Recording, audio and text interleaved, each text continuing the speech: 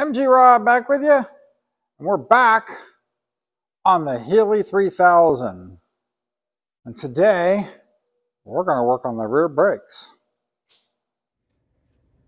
All right, so this car ended up getting kind of pushed aside for a little while I was doing all the remodeling and a lot of the work on the shop. And the owner of the car wasn't worried about getting it back anytime soon, so he was perfectly fine with that. Now this car had been sitting for 10 plus years. So when he tried to bring it over here, this wheel was locked up.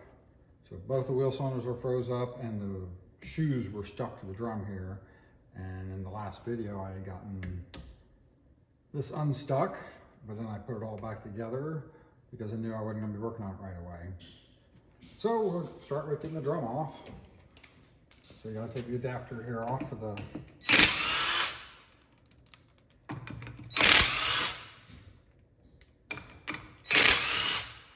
which I didn't really tighten it too much before. It's obviously coming off pretty easy.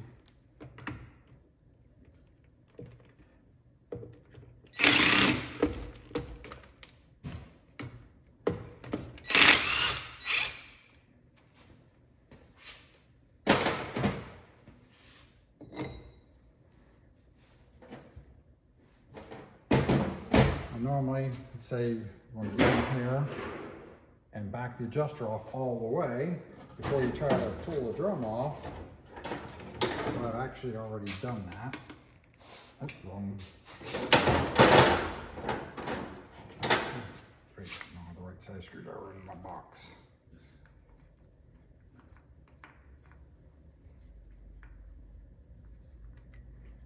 So then we got these little drum retaining screws, and the drum should just pull off.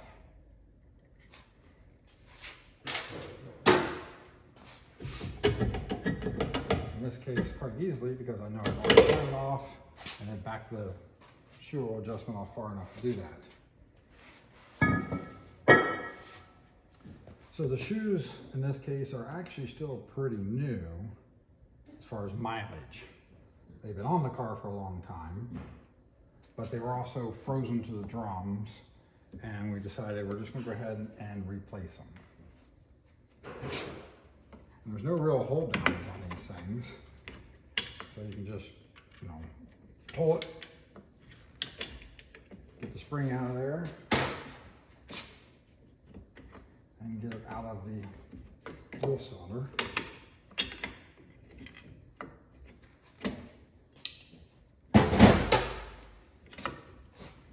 And the biggest issue here is the e-brake. Since the wheel cylinder itself is frozen, that makes it a bit more difficult. Now I find a Phillips when I wanted one earlier.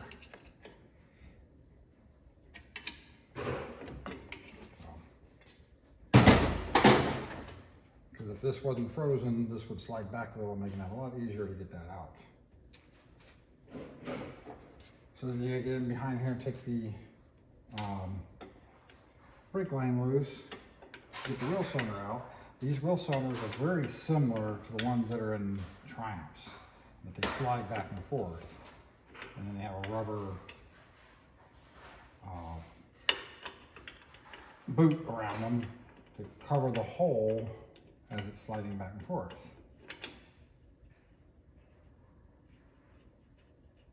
So we'll take that out and then let any brake fluid that might still be in the system drain.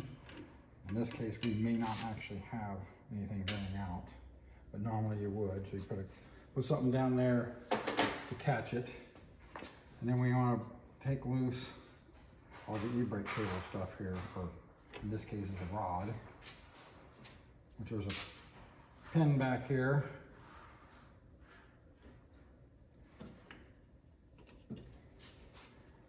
A clevis pin, and you want to look at the clevis pins, see what kind of wear you have in them while you're in there. So these have two little clips that lock together this way to hold it all in there.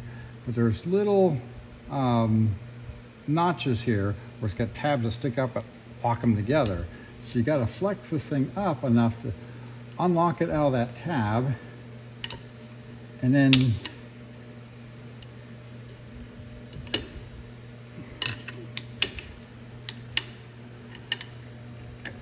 get it to pop over like that before you can get it apart.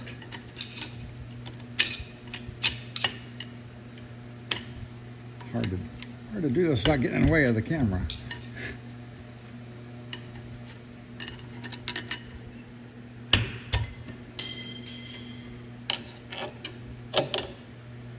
And then you just got to pull this other one out, which is,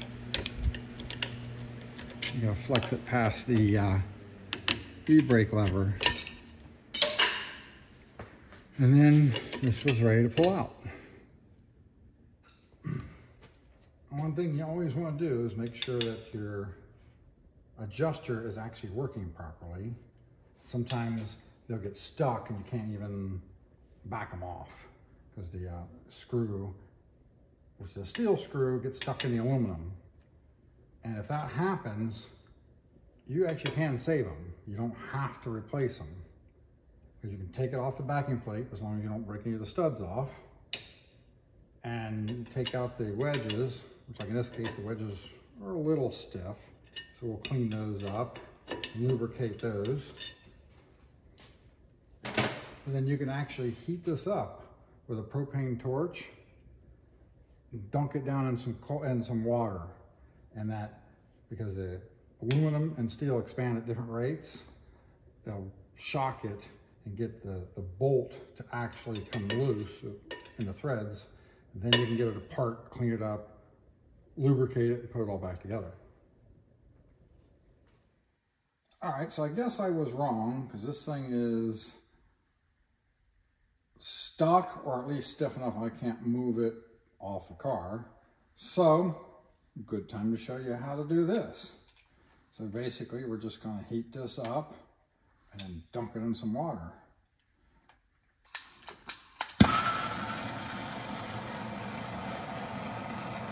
This will take a minute or two.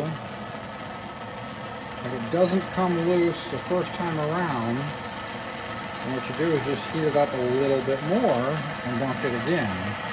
You just didn't get it hot enough the first time. Now you don't need to like really, heat it up to the point of trying to melt anything. You're just trying to get some expansion out of it and contraction with the heating and cooling cycle. And you want the heat to go into where the threads are.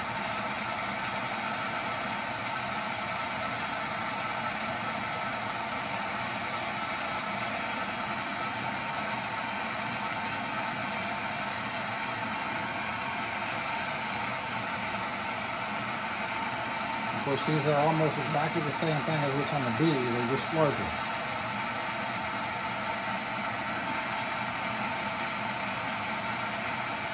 And of course, the midget goes through the backing plate, so that's a whole different deal.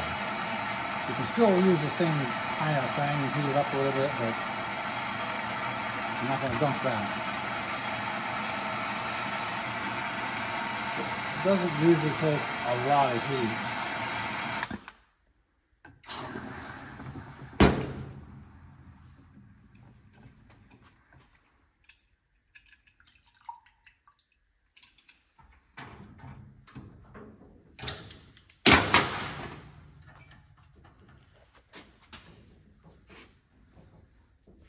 There we go. Got it loose. So now I can take that out, clean, wire brush the threads off, and I usually like to run through there with a tap real quick too, just to make sure the threads are clean, and then lubricate the threads, put it back in, and you can reassemble it. Well, I found out why I was having so much difficulty getting this clip in here and behind there. These are the aftermarket wheel centers. We didn't spend the money on this one because there's a huge price difference, 15 bucks versus 70 bucks a piece. and we just went with these because I've actually had really good luck so far with the aftermarket wheel cylinders, but there is a difference in the casting on these. So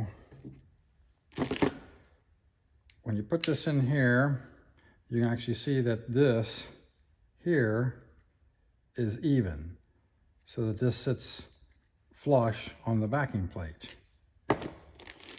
This one, these aren't cast as deep, so it's not flush, it's sticking out that much. And this shoe is already sticking out about that much more than this one, so we're talking double that distance pushing out, which gives you a lot less room to actually get this in here, especially with the rubber behind there. Now, it might actually work, but it'd be very difficult to get it together. So that's the problem. So I guess this would be a good time to talk about aftermarket parts quality. It's been a problem, and it continues to become a worse and worse problem every year, as it seems. And it's not just on our British cars, it's everything. It's all over the internet, every automotive channel you want to watch. So it's not just us, but you got to realize that our cars are really low volume cars. So nobody wants to make parts for them. So pretty much all this stuff comes out of China. And this is what you're going to deal with in today's economy. Now, I did get these parts from Moss, but this isn't Moss's fault directly. Now, granted, they're quality control. They can't always check every single batch of parts, and sometimes we become the quality control. But that's part of a business that size, and trying to keep the cost down, because let's face it, British car owners are notoriously cheap a lot of times. So, you know, they got to keep the price down somehow. And this is aftermarket parts. It's not stuff that Moss contracted to have made. If they have the classic gold label on them, then they've contracted to have them made, so it's their specs and their quality control. So yeah, you can complain about those parts directly to them about the quality, but if it doesn't say classic gold on it, then they're just purchasing them, and they're the middleman. So I have had good luck in the past with all the aftermarket wheel cylinders, slave cylinders, and all that stuff. I've not had really any fitment issues, and they're lasting just about as long as the OE ones. Nothing's actually OE anymore. It's like TRW or somebody else owns the rights to the original stuff and calls it OE. But in this case, there was a huge price difference between the TRW stuff and the aftermarket. So I did go ahead. I was on the fence about using aftermarket on the Healey. But now I'm going to go ahead and order the TRW to put on it. So that's all we're going to have for now until I get the new wheel cylinders, or at least for the rear brakes. But we got other stuff we can work on it too. So, it's MG Rob. Later.